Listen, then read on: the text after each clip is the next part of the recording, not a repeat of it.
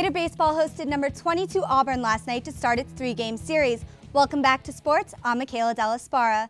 The big talk of the town last night was not only postseason play, but also the MLB draft. And good news for some Gators, 3 are going to the pros. The first player to go was Jonathan India. He was picked 5th overall by the Cincinnati Reds in the first round. In the regular season, the Gator third baseman had 17 homers, 42 RBIs, and scored 57 runs. And 2 more Florida players were drafted as well, and to the same team. Brady Singer and Jackson Coar, both pitchers for the Gators, were drafted by the Kansas City Royals. Singer was 8th overall pick, while Coar was the 33rd pick. And switching over to Gator football, head coach Dan Mullen picked up a nice addition to the 2019 roster. 4-star defensive tackle Jalen Humphreys from Lawrenceville, Georgia, officially committed to the Swamp. This was a tweet he posted today to announce it. The Gators are getting a big presence up front. Humphreys is listed at 6'5", 305 pounds. And in the NHL, Game 4 of the Stanley Cup Finals took place last night in Washington. The Washington Capitals defeated the Vegas Golden Knights 6-2. After dropping Game 1, the Capitals currently lead the series 3-1. The Florida Gator baseball team will get a break from being on the road. The Gators are set to host an NCAA regional this weekend. Here's a look at Friday's matchups. Jacksonville, FAU, and Columbia join the Gators in the Gainesville Regional. Beginning Friday, Florida will be playing Columbia at noon, and Jacksonville will go against FAU at 6:30. FAU lost earlier this season to Florida. However, Florida Atlantic head coach John McCormick says he wants to focus on his own team and not the competition. I don't think it's so much about your opponent this time of year as it is about you. Being healthy and making sure that, guys are doing the right thing in terms of the roles that they're in. In the NBA, the Orlando Magic hired former Hornets coach Steve Clifford as their new head coach today. Clifford will become the Magic's 5th coach since the start of the 2014-2015 season. The NBA Finals will end this pro basketball season, and it seems like deja vu all over again. The Cleveland Cavaliers and the Golden State Warriors face off starting tomorrow night.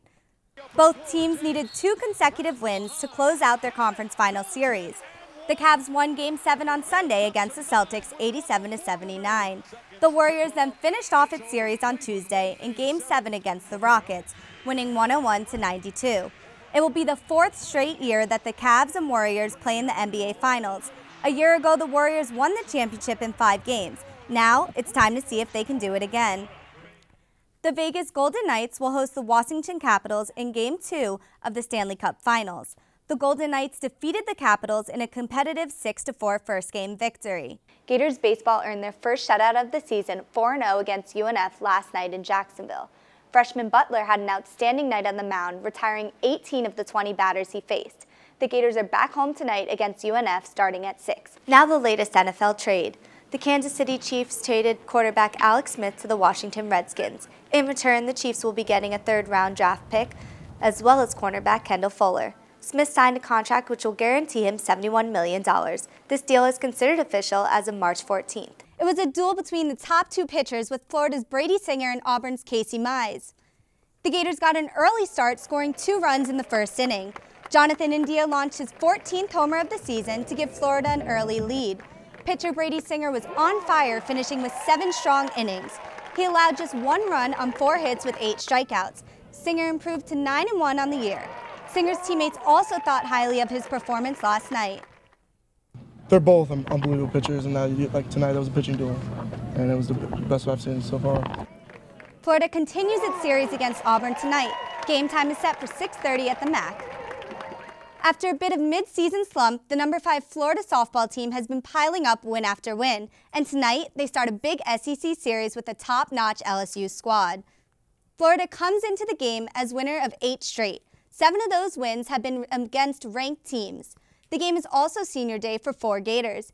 Infielders Kaylee Kavistad, Janelle Wheaton, and Nicole DeWitt, along with pitcher Alessia Ocasio, will all be honored for their collegiate careers prior to the game. The Gators have been fantastic against ranked competition this season, with a solid 20-5 record. If you want to make it to KDC Shoal Presley Stadium for the game, get moving. First pitch is set for 5:30. Round 1 of last night's NFL draft was chock full of surprises, including a former Gator getting selected by Gainesville's closest NFL team. The Jacksonville Jaguars selected defensive lineman Taven Bryan with the 29th overall pick. The Wyoming native had a solid season for the Gators last year, totaling 40 tackles and 4 sacks in 11 games. Plenty of other Gators might be snagged by the NFL teams over the next 2 days. Cornerback Duke Dawson is projected to be taken in the middle rounds.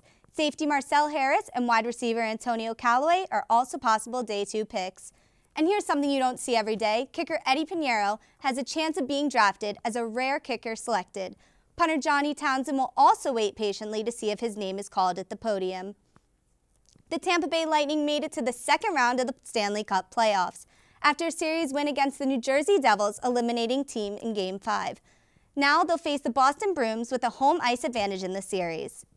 Well, I always feel really inspired by the NFL draft. What other Gators do you think are going to be getting picked? I honestly think Dawson, Callaway. We just have to see. We also have to see with the kickers and the punters. You know, we have Townsend and Pinheiro, so we'll see. Well, I honestly think the more Gator names out there, the better. The more the merrier is what they say. I agree, always. Well, thank you, Micayla.